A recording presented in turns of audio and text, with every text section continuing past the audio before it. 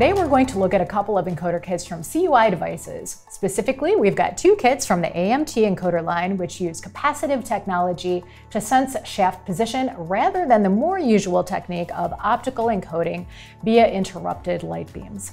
Capacitive technology gives high accuracy and immunity to dirt, dust, and oil that can plague optical encoders in industrial environments. CUI Devices makes absolute encoders, commutation encoders, and the incremental encoders like the ones we have here.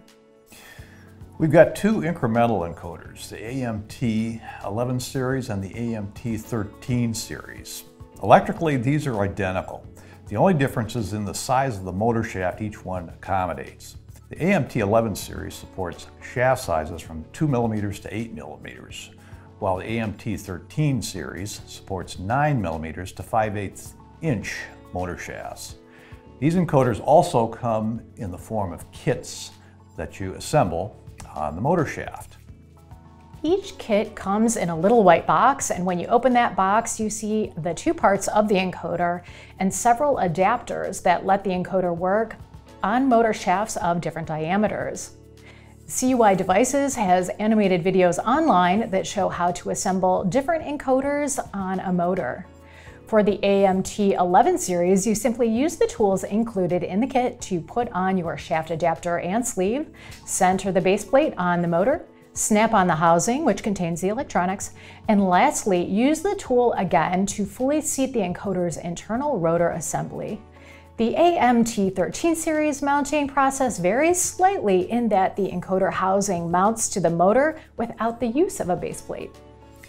With the AMT 11 series, the adapter just makes a friction fit with the motor shaft, so there's not much to it. The housing contains all the electronics as well as the plastic wheel which engages with the shaft adapter. It's this wheel which turns the capacitive element in the encoder to sense motor shaft position. The good thing about the mounting process is that there are no tight tolerances involved in positioning any of the parts. The encoder kit includes a fixture that you use to get the shaft adapter at the right distance from the motor housing. The encoder housing just snaps onto the mounting frame, and that's pretty much all there is to mounting the encoder. The mounting process was simple enough that we could actually assemble the AMT 11 into a little demo. We used a base plate that incorporated the wide attachment points you see here, but there is also a smaller option to handle cramped quarters. The motor in our demo is an old fan motor, and for demonstration purposes, we've turned it into a variable speed motor of sorts using a simple light dimmer.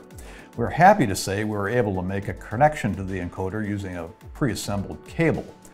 There are cables made specifically for each of these encoders, and you can get them from DigiKey, which sure beats trying to assemble your own cable.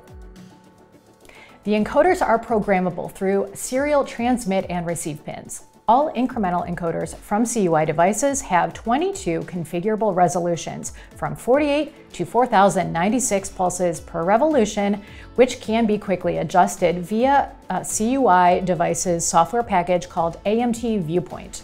The encoders come out of the box with a default resolution set at 2048 PPR, which is what we're using today. The connector gives you access to the usual A and B quadrature channels and to their inverses, plus a once per shaft revolution index pulse. The encoders work from a 5-volt power supply, as is typical for CMOS. You can see the A and B quadrature signals on our scope display. One last thing we'll say about the encoders from CUI Devices is that they provide push-pull outputs rather than the open collector outputs you sometimes find on other encoders.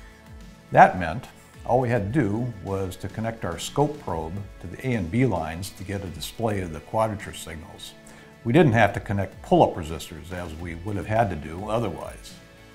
And that's a quick look at capacitive incremental encoders from CUI Devices. With a range of shaft adapters, programmable resolutions, and mounting options, the AMT Encoder Kits offer hundreds of configurations in one package, giving designers a flexible platform during the development process.